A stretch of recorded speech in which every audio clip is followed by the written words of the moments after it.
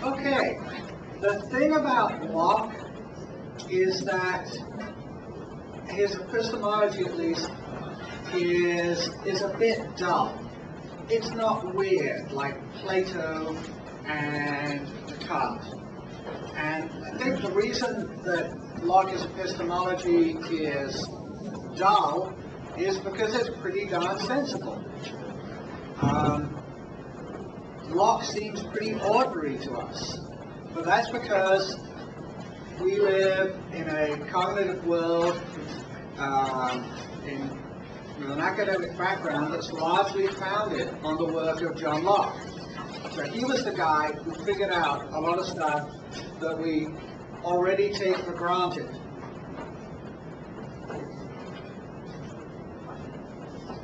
And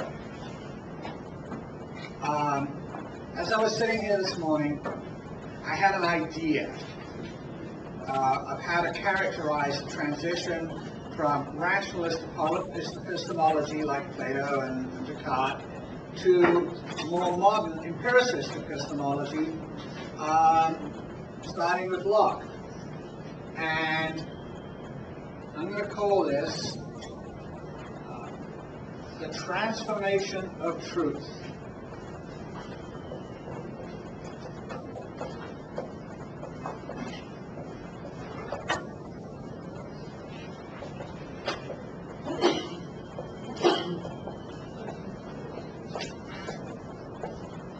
Now, truth as a thing in the real world doesn't change. Whatever truth is, it's been that thing forever and it will be that thing forever. But our ideas of what truth is, our understanding of what truth is, changed profoundly between Descartes and Locke. For Descartes,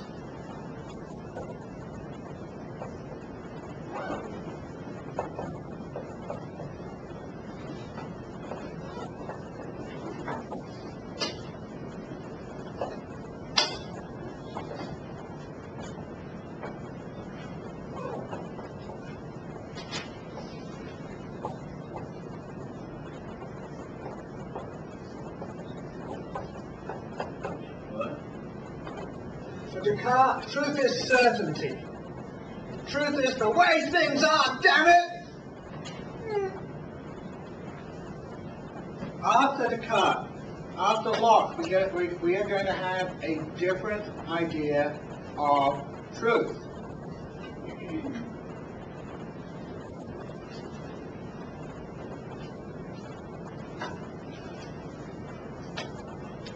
Locke, the people who come, most of the people who come after him,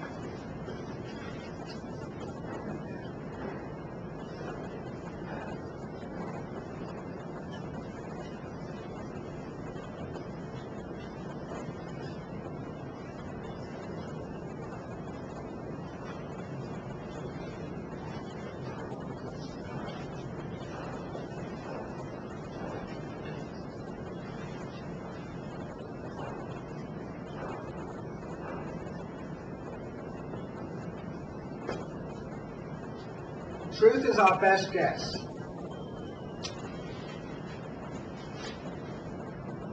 We may believe that there is a real world with real properties. And those real properties, whatever they are absolute certainties. The real world really has those properties. There's a way the world is. But modern epistemology says we can't know it.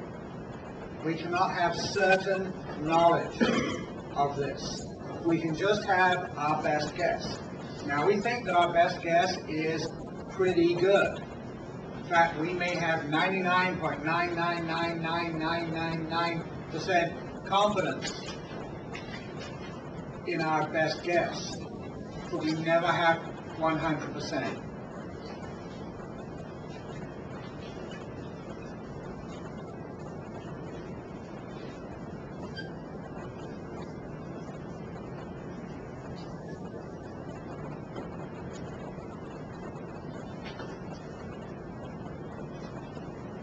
Now, big difference. A big difference between these two views is Descartes' view, the certainty view,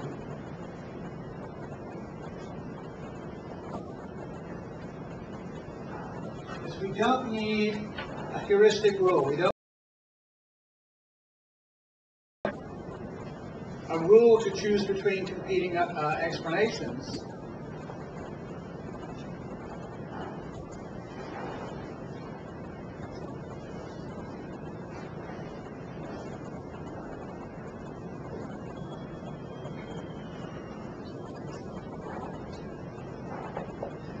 In Descartes' system, there's the right theory. There's the right explanation.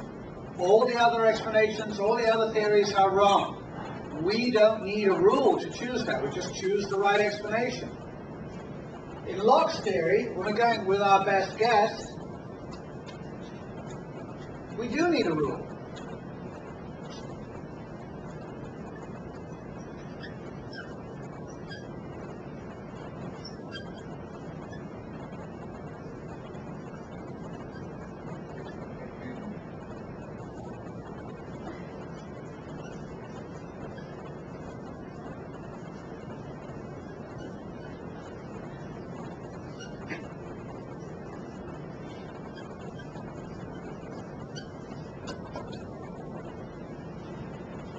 We need a rule to pick between equally uncertain explanations. We need a rule to pick between Copernican and Ptolemaic astronomy, because we don't know which one is absolutely right. Both of them could be wrong. Both could be right, both could be wrong. How do we pick? And we end up using Occam's razor.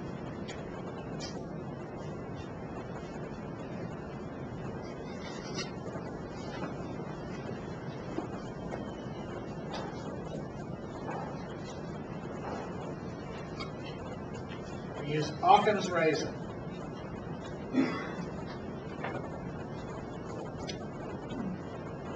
Why do we use Occam's razor? Because we need a rule, and this is the best one we can think of. Are we absolutely certain that Occam's razor is the best rule? No, we're not. We're not absolutely certain of anything anymore. Why don't we go with Plato and Descartes? Because it didn't work. Descartes was one of the smartest men in history, and he could not make rationalism work. A couple of people came in. Let's see.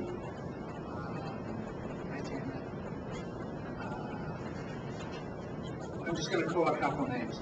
Nicole Boggess, Brian Perk, Marissa Canlas, Michelle Casso, Sarah Chang, Andrew Choi, oh, you're here already, John Chomin, Bao Dao, Victoria Dixon, Milchaw, Jerome Junko, there you are, Christopher Gutierrez, Daniel Hernandez, Joseph Hiesel, Caleb, Jason, Roger Lee, Daniel Larigo, Kari Mandrick, Mark Mottall, Sylvia Nava, Joseph Negrete, Ashley Oates, I think that's everybody. Martin, Stephanie, anyone, any Rodriguez at all? Eric, Sean,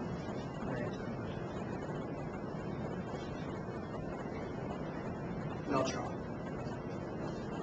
Okay, so this is what happened.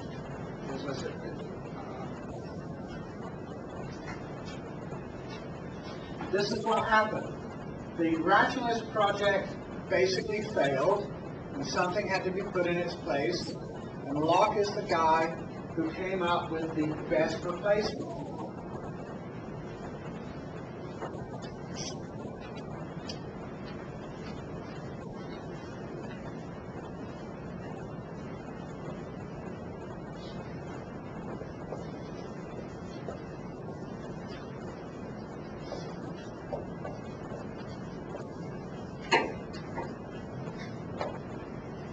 Okay.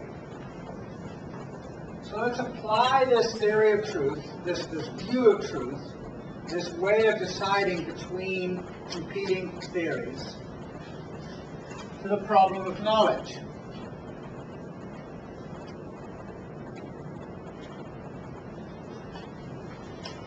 What is knowledge? Where does knowledge come from? How do we get knowledge?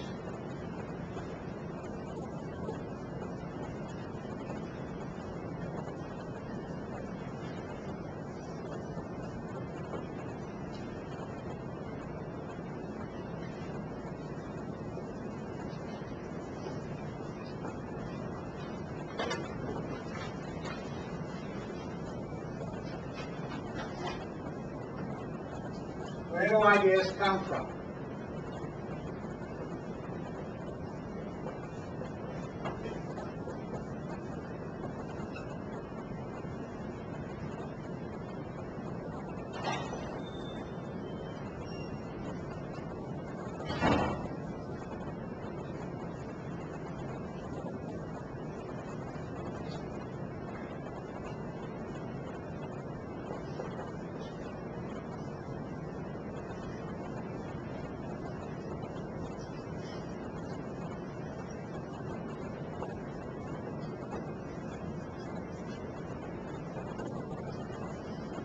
Plato and Descartes said, basically, they can't come from experience, so they must be innate. This is complicated.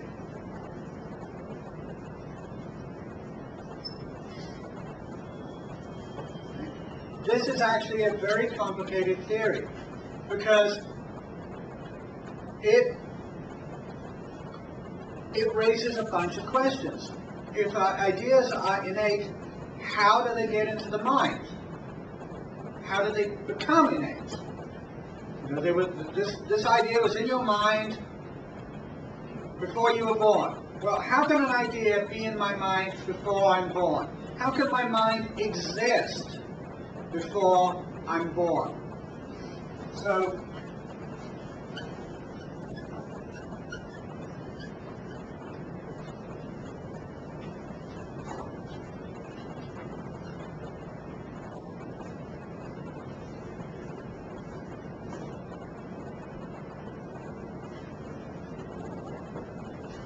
this needs some kind of elaborate system of magic, boogie, supernatural stuff that can't be physical.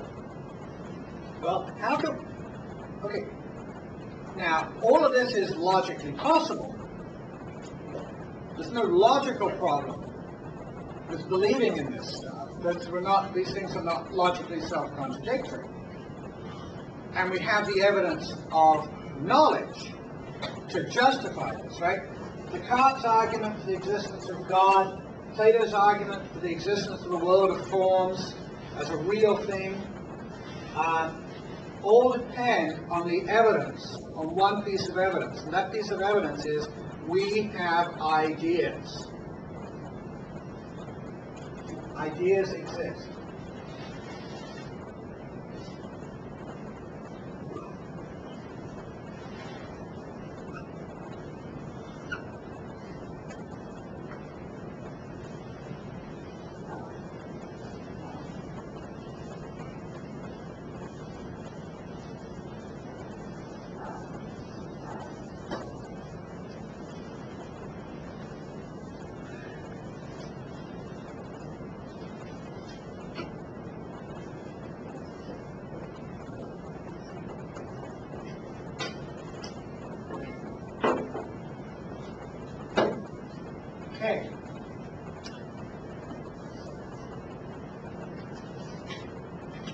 Descartes' argument, Plato's argument is, look, people have ideas.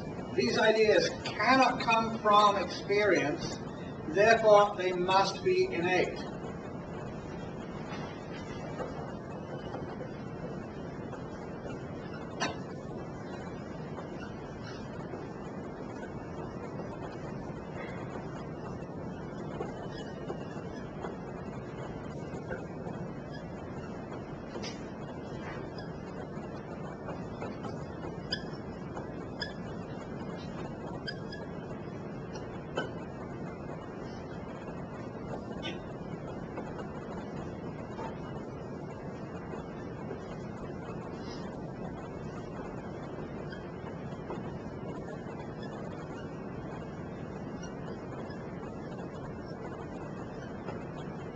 The keystone to the Plato-Descartes argument is the claim that ideas cannot come from experience. Experience is uncertain. You can't be getting ideas from experience. The slave boy could not have learned the idea, the solution to the square doubling problem. It must have been innate. When we did that argument, when we talked about the slave boy argument, we pointed out that the slave boy sure as hell could have figured that out as he went along. There's another explanation. So the slave boy argument fails to prove that ideas are innate.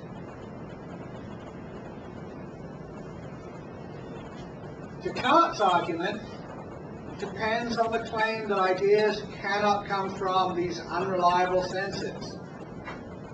If Locke can show how ideas can come from experience, he will refute Plato and Descartes. He'll prove them wrong.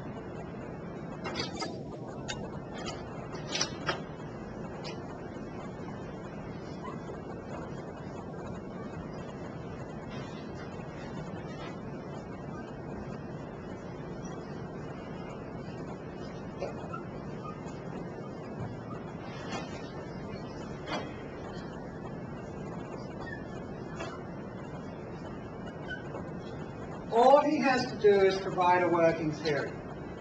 All he has to do is provide a theory of knowledge that allows knowledge to come from experience. And he will prove Plato wrong. He will prove Descartes wrong. All he has to do is to come up with a theory that works, and you'll prove Plato wrong. And the reason the mere existence of this theory will prove Plato wrong is because if he does,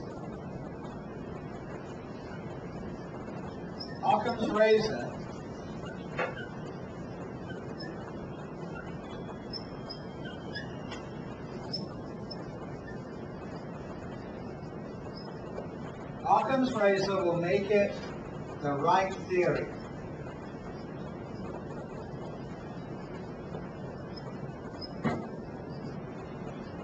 Because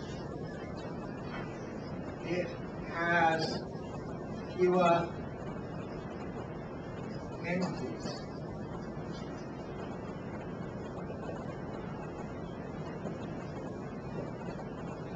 That's the key here. All Locke has to do is to provide a working theory. If we believe in Occam's razor, that will make his theory correct if it is the one with fewer entities. And it will be. Because the innate ideas theory has lots of unobservable entities. All he has to have is minds.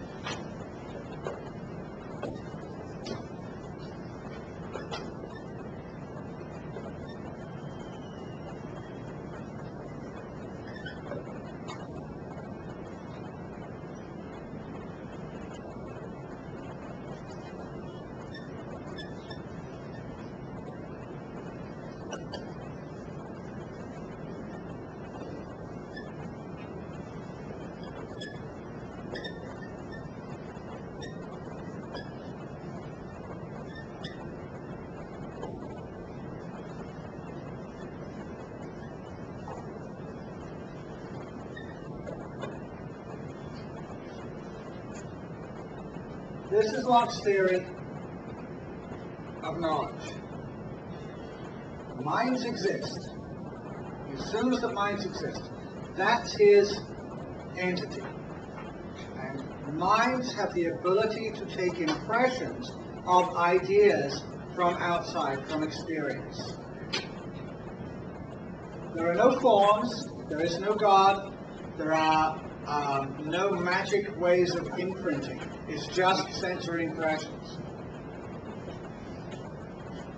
Plato's theory has the same thing.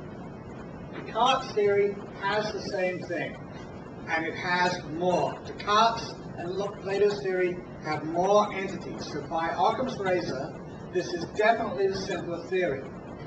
This will work, this will win if it fits the facts.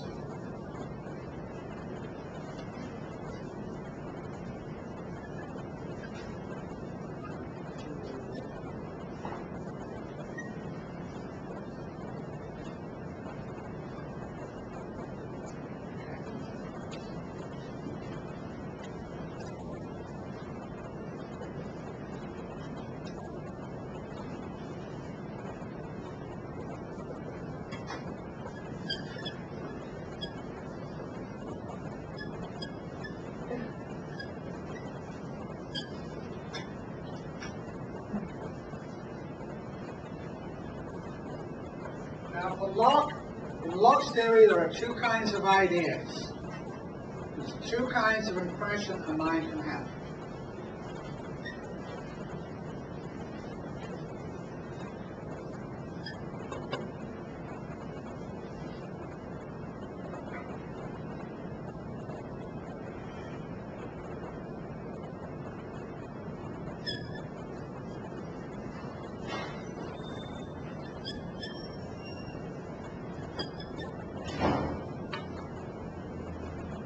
I couldn't think of a good word, so I just threw one together.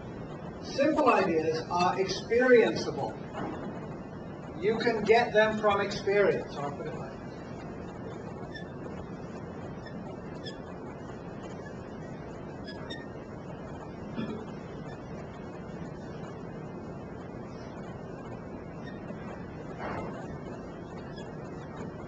A simple idea is an idea that can be gotten from experience alone. The idea of yellow, the idea of rectangular, the idea of airy.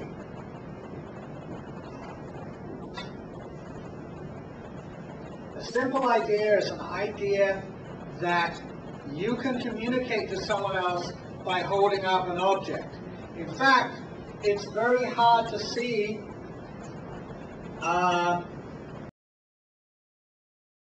idea without giving an experience. Heavy versus light. I don't know. I guess I could describe that.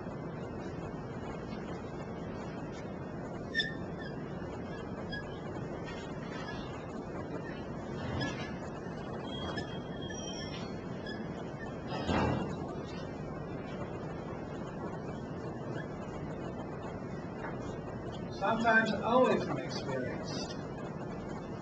So, imagine trying to communicate the concept of red without showing someone a red thing. Imagine a space colony or something where there's nothing red. And you make a little village up in the mountains, and you take nothing red up there. You never make red paint. Nothing is painted red. You don't take red markers or red pens, red cars, nothing red. And you raise some kids there, and they never experienced the color red. Now imagine that you dress all in green as a missionary, say, and you go up and you try to explain the concept of red to these kids. And you have no red items. So you're hiking and you come across this little valley, and somehow in all your pockets you have nothing red. How do you explain the concept of red? Pictures of it. when there is slightly so up. Okay, can you do it without showing them something red? Okay, you're a Martian. You're green. So you're green, you're completely green, you're Kermit the Frog, and you're trying to explain red to these people. Muppets. Let's make them Muppets. I don't know why. Right. But if it comes only from experience, simple ideas are ideas that can come only from experience.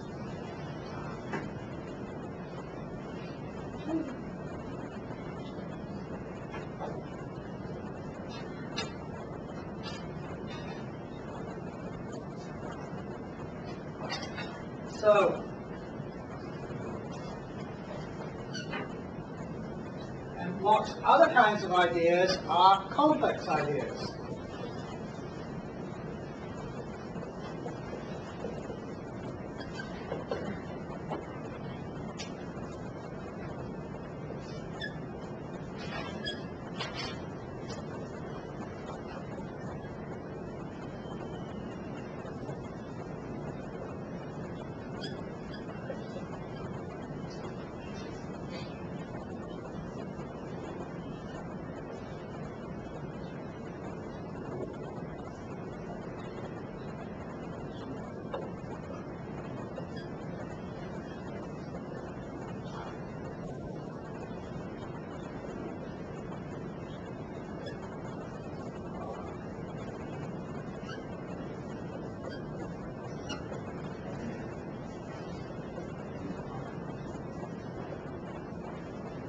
Now there are other kinds of ideas.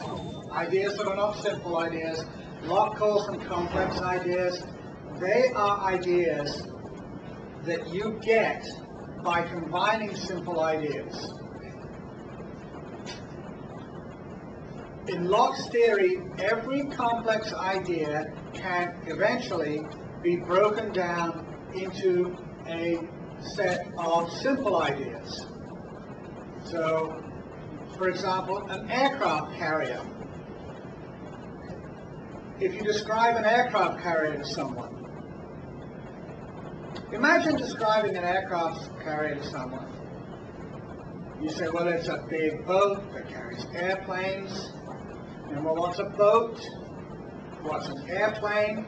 So you explain an airplane, and you break down all the parts of the airplane and all the parts of boat. And eventually, you say, well, look, a boat is something that floats. And you show them something floating. You can get that from experience. An airplane is something that flies.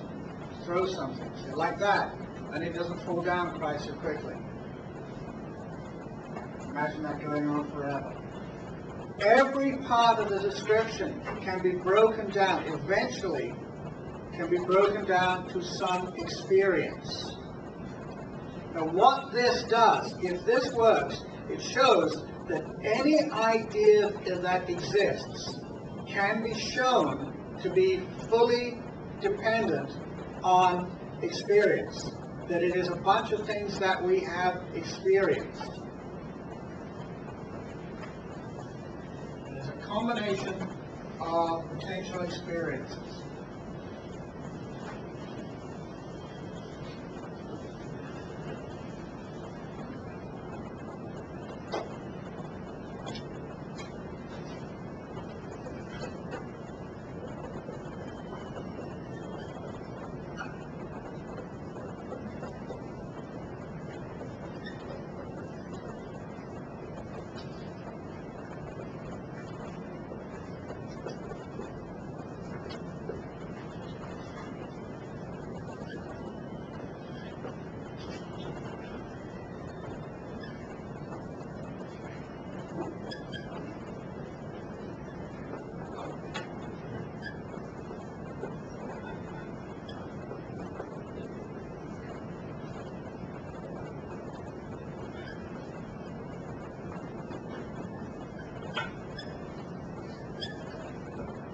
If there is even one idea that cannot be broken down into simple ideas, then Locke is wrong.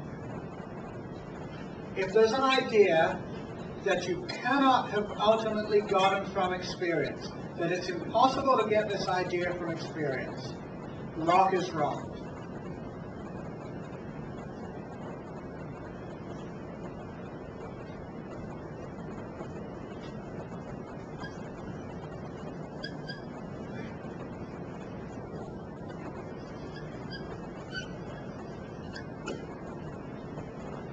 And if there isn't, he's right. He wins. If there's no such idea out there, he wins. So if you want to prove Locke wrong, you have to come up with an idea that cannot be broken down into simple ideas. You will have to come up with an idea that cannot be broken down into partial ideas that can be gotten from experience. And I invite you to try to think of one. It's an interesting mental exercise.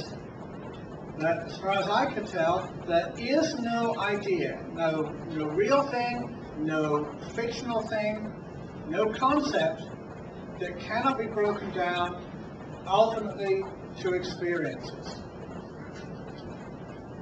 We get our ideas from our experiences and mental operations on the idea, on other ideas that we got from experience.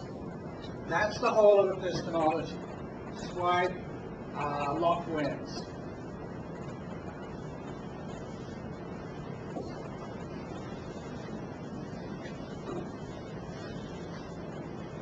So,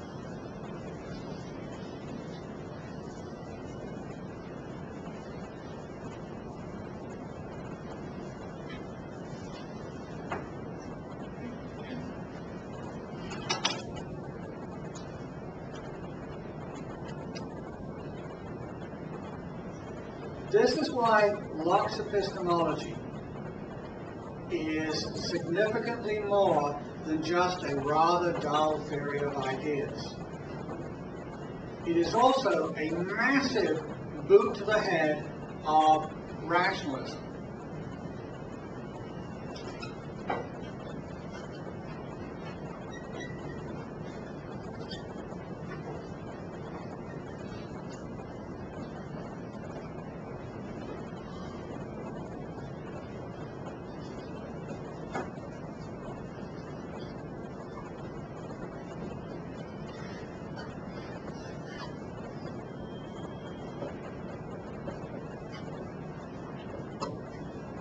Locke kicks Plato and Descartes right in the head.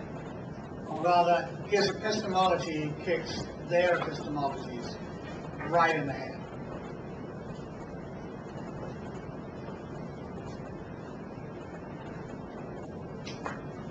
Well, there's another metaphor I could have used involving Occam's razor.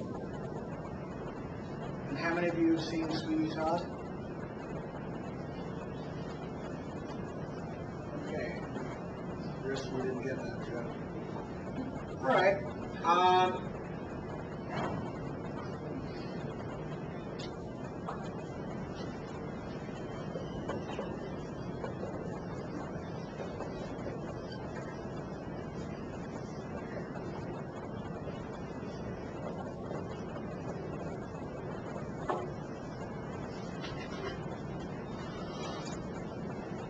Okay. I'm going to use a new word.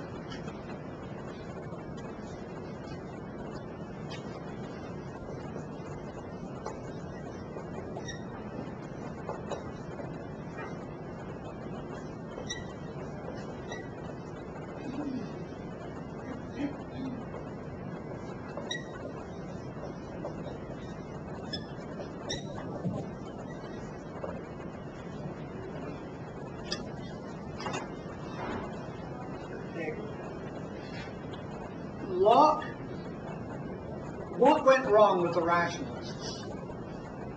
There's a question, how did these guys go wrong?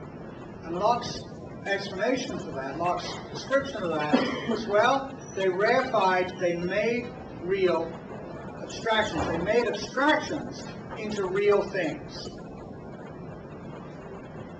An abstraction, well, an abstraction is to say a term like skinny. If you meet a bunch of people who are not fat, not even a little bit fat, you have the concept of skinny. Now, does skinny exist independent of people or independent of skinny things? It's the concept of long, something that's longer than its wide.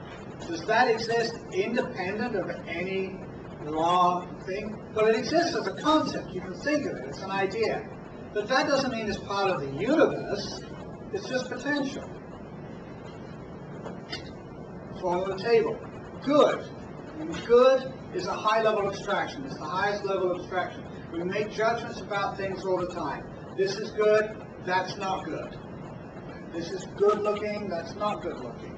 This tastes good, that doesn't taste good. Well, there's always the division between good and bad. Is that a feature of the universe? Yes. No. Well, Plato said it was. Descartes thinks it's an innate idea put into his mind by God. Locke says, no, that's an abstraction. That's a concept we get by comparing experiences. We experience the world, and we come up with some ideas based on that. And then we find commonalities between those ideas. For instance, beauty and palatability. Right? So that looks good. This tastes good. This feels good. We have a class of good things. Some things get in there by sounding good. Some things get in there by feeling good, by tasting good, by looking good. What do they have in common? Well, the thing they have in common is a way we react to them. We go, nice. Instead of, that's what puts all the good things into one basket, our reaction to those things. It's not something they have intrinsically. It's not a metaphysical quantity.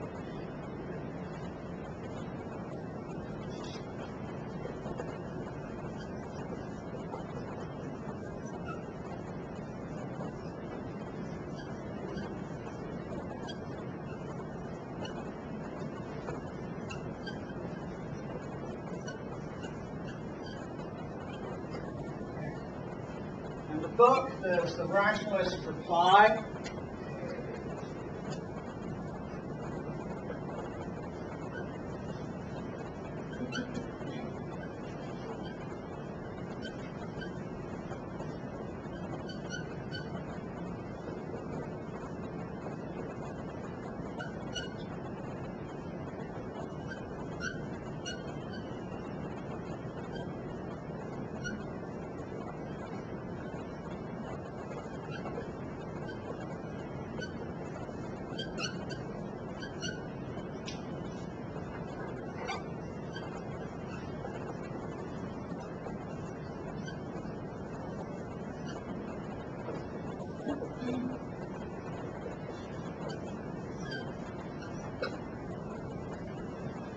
If you didn't already have the idea innately, you could not recognize the quality in the world.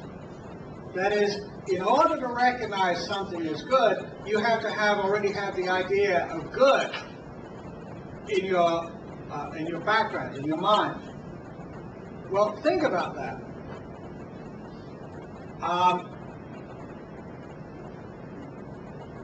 Imagine someone who can't tell good from bad, good things from bad things. He can't tell what he likes from what he dislikes. Can't tell a good-looking thing from a bad-looking thing. A good-tasting thing from a bad-tasting thing. Well, we can imagine someone like that. We kind of imagine it like a mental disease. But does that mean we have to have the concept in our minds already in order to distinguish between good and bad? No, it just means that this guy, for him, there is no good or bad.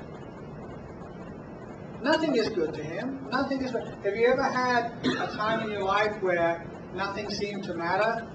Where you just sort of didn't care about stuff? Like you were really depressed? Or you just had the blahs? And people say, let's go do this, let's go do that. And just nothing sounds good. Well, at that point in life, nothing is good. Not for you. Good and bad only have meaning relative to human beings. Then there's big and small. And I wish I had a big thing and a small thing to talk about. Okay? Smaller than. That's an abstraction, right? Or higher than. Is it really true that we could not know that the cup is bigger than the pen without having that idea. How do we know bigger than? We know bigger than by experiencing objects. Some objects are bigger than the other. We have experiences of some objects that we feel them being more intrusive on us, taking up more of the space around us, and we have experience of other objects taking up less space. In terms of clothing, there's clothing we can get into and clothing that we can't. Right? I was once skinny enough to fit into size 34 pants, and the other day I found that I still in my wardrobe have size 34 pants. And it was funny watching me try to get into them. One day though. So we have all of these things can be attributed to experience. This idea that if you didn't already have the idea, you could not recognize it in the world, is rubbish.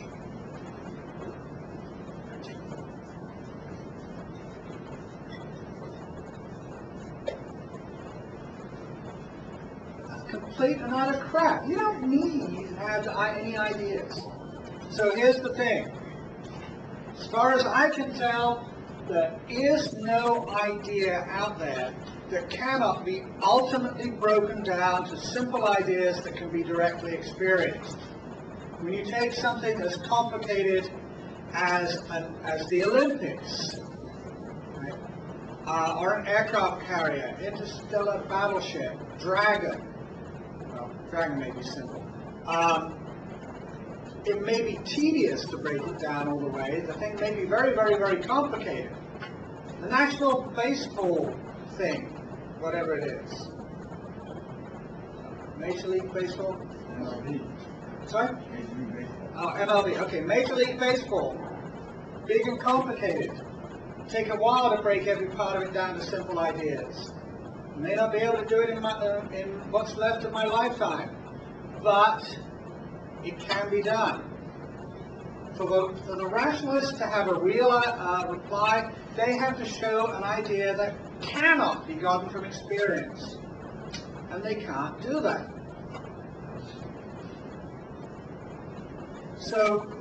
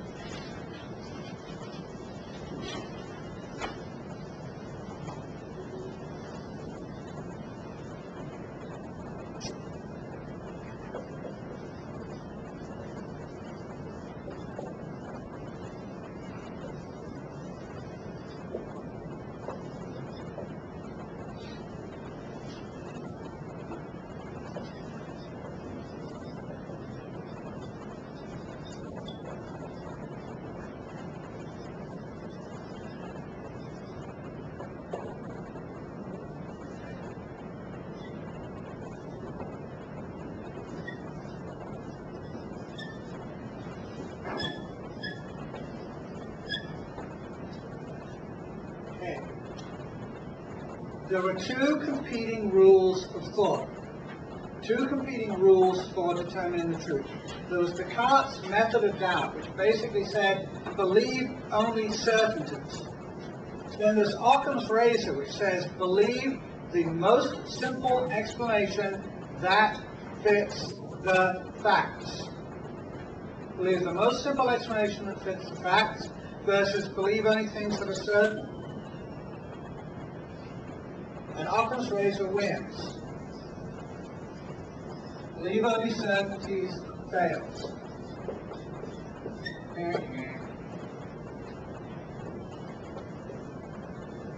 Believe only certainties fails as a rule of logic. We don't get knowledge out of it. If that is our rule of knowledge, a rule for deciding truth versus falsity, a rule for deciding what we know and what we don't, for generating knowledge, for explaining knowledge, it fails miserably. Descartes' elaborate argument collapses very quickly when it's pushed logically. So Occam's razor is a fundamental part of the modern world. It's a fundamental part of modern cognitive economy. Science is based on Occam's razor. Academia, academic thought, history, geography, they're all based on Occam's razor. Any kind of useful thought out there, any kind of thought that actually tells you something about the real world is based on Occam's razor.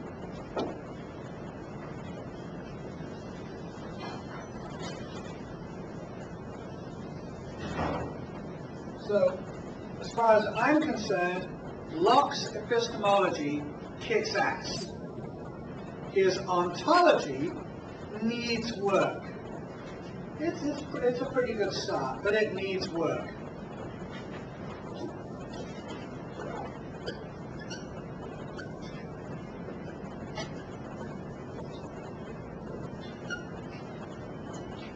Okay.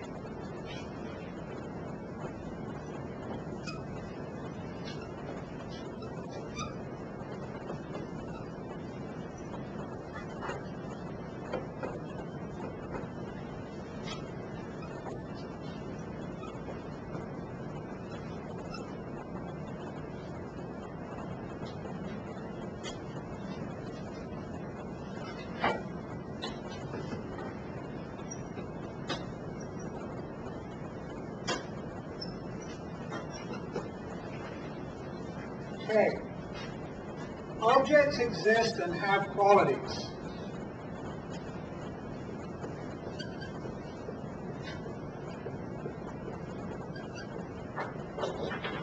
Okay. There's no such thing as substance. There is no thing metaphysically under this pen. This pen is just here as an object that exists in the world. There's no metaphysics. There's just physics. What exists are objects. Nothing fancy. These objects have qualities. They have primary qualities which are in the object themselves.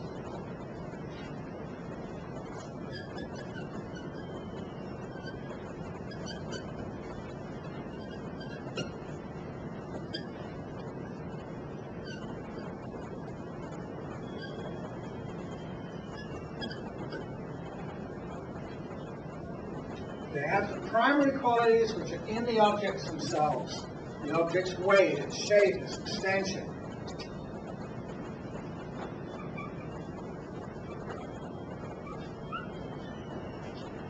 Secondary qualities are different for Locke. For Locke, a secondary quality is a quality that appears in our mind in response to a power held by the object.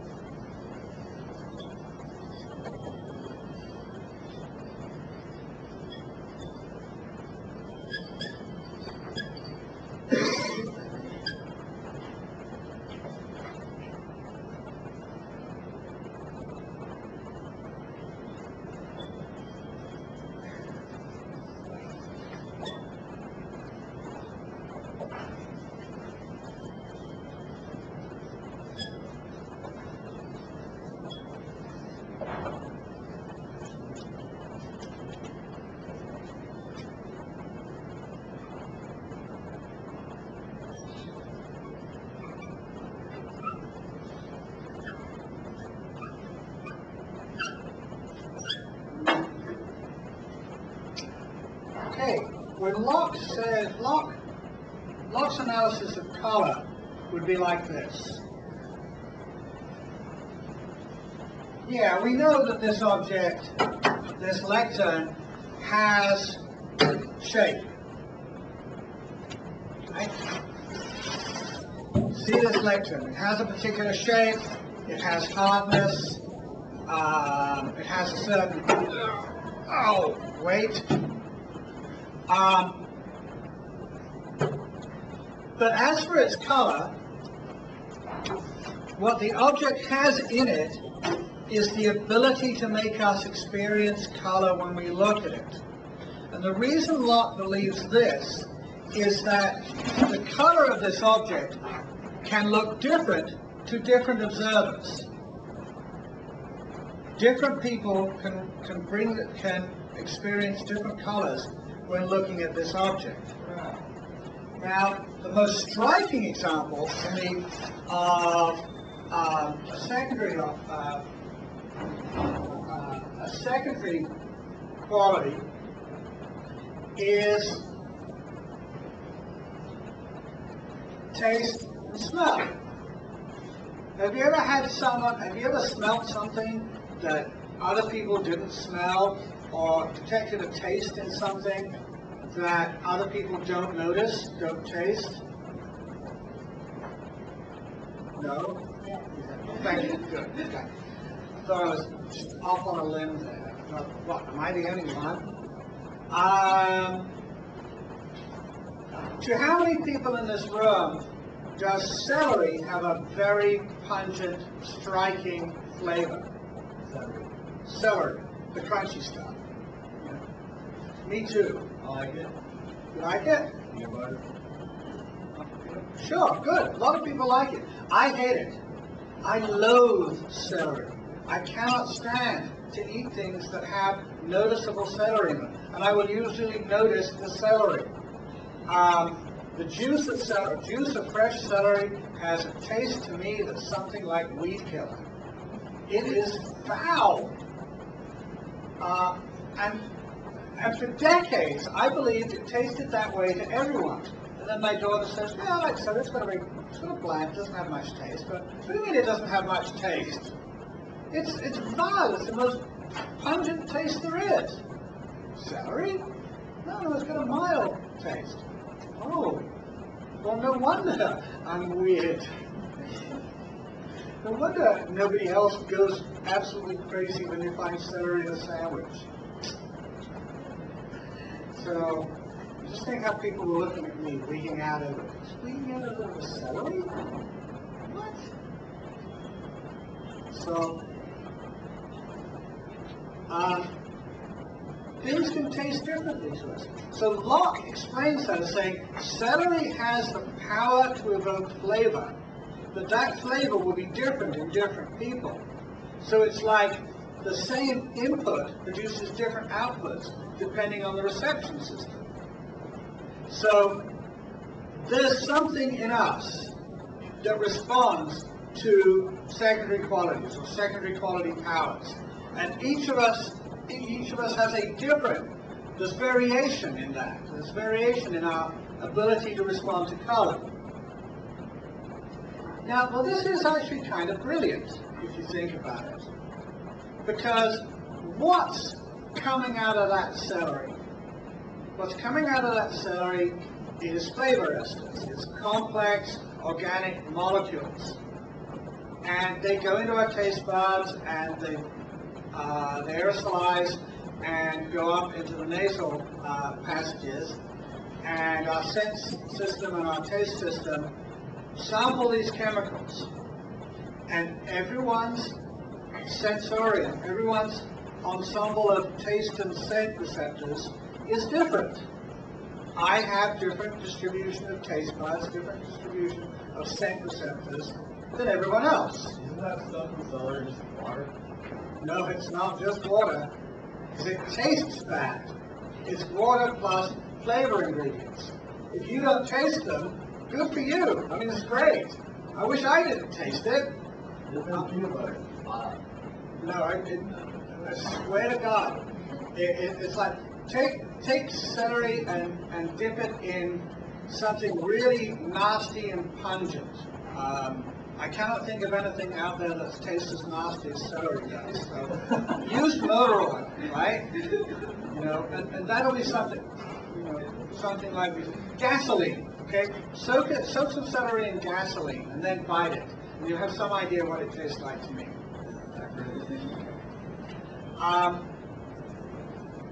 So we have these scent receptors, these taste receptors, and they respond differently. What's going on with the primary qualities? Well, let's put it this way. We have a bunch of perfumes or aromatic compounds, fruits, fresh fruits, vegetables, things that smell, but nothing nasty, all right? And we have a bunch of shapes and boxes and things of various weight. And we have, basically, imagine a whole bunch of different things, each one of which is designed to appeal to various senses. They have various properties, weight, texture. Which ones would we come to agreement about? Okay. For instance, there's two identical cubes, except one's heavier than the other. How many of us would, if they one's noticeably heavier than the other, would we disagree about which one was heavier? No. No, we wouldn't. We'd each shake and say, okay, that one's the heavy one, right? I can tell that. Now, when we come to tasting the celery, could we disagree about what it tasted like? Yes. If we have an object that's a particular complex color, like, would we all come to an agreement about what color it is? Yes. Maybe not. Sometimes things are, that looks green. Have you ever had something that looks green to you but brown to someone else? Blue to you or green to someone else? That's right. Some people are colorblind. That's funny. Colorblind people often don't know that they're colorblind. In the movie Little Miss Sunshine, one of the characters wants to be an Air Force pilot, and then finds out he's colorblind. He didn't know. Now, I don't know if that's real, but when they do colorblind testing, they don't ask people, can you see colors? We think we can. And then they show them this thing with the dots and this, what's the number? And most people say, well, 9 or 3 or 7. And the colorblind people say, what number? Because the dots all look the same to them. So internal experience is different. So things that can be experienced differently by different people, they're secondary qualities, because there's a lot of processing that goes into representing that in the brain. But things that can be really easily come to experience, come to agreement about, where we can really easily come to an agreement, like the mass of something, the shape, the hardness. Right? We have objective measures. Do we have really objective measures of color, of taste, of smell? We've got there with color because we got wavelengths of light, right? But until we got wavelengths of light, and to use color references, how did it blend? How did it decide on the flavors of wine? Is there a machine that you can put the wine in and it'll tell you what it tastes like? No, they have tasters. They have people who taste it. Ever been to a wine tasting or something? You know why a bottle of regular Scotch tastes the same year after year after year? Because they have blenders who take all the available whiskeys and taste them to figure out how they combine and make it taste the same. They blend things together. So if it's something where you really need the human eye, the human senses, the taste, the smell, to really make discriminations, then it's going to be called a secondary quality. If it's something where you can easily settle a matter, it's going to be a primary quality.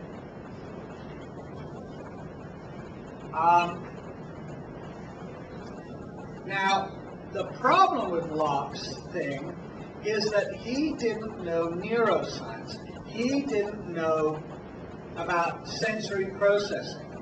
Right? He's the guy at the start of the process that leads to modern neuroscience. He had no freaking idea how information gets into the mind. All he did was say, let's say, all he did was assume that it comes from experience. Something is going on. The earliest theory of optics, for instance, our modern theory of optics is that light is emitted by some light source, like fluorescent light, or the sun, whatever, and it flies through space, hits objects, some of it is absorbed, some of it is reflected. This light travels around, gets in our eyes, and stimulates our retinas, and from that, it's focused in the eye, stimulates the retina, and from that, we know what things look like. We form visual impressions. In Locke's day, they had no idea about this. There was no idea that light was something that flew through the air, or that light flew from objects. They might think that light was coming out of the sun, but they really didn't think that light was coming back from people. What they thought was that something like rays, or like little long hands, probes, came out of the eye, touched other people's faces, touched the things around them, and then reported back. So you can imagine it's like having the eyes closed and feeling your way around. There were all these feelers coming out of the eye, invisible, intangible, magical feelers. This seems ridiculous to us, because we know there's nothing intangible, and we know how sight works. But it wasn't ridiculous for the ancients, because they didn't know the other stuff. They didn't know the stuff that made it wrong. Locke is starting us on this, but his theory is not as complicated as ours. His theory is much more simple. There are primary qualities that are in objects, and there are secondary qualities that are in our minds, but provoked by powers in the objects. So that's where we are with Locke. We've got an explanation for how we get knowledge, and we've got an explanation for how objects have properties. Objects exist, they have properties, there's no such thing as substance. There's nothing metaphysical, objects exist in the world. There is a real world, and we live in it, and we experience it, and objects in that world have primary and secondary qualities. Okay, so any questions? Okay, thanks to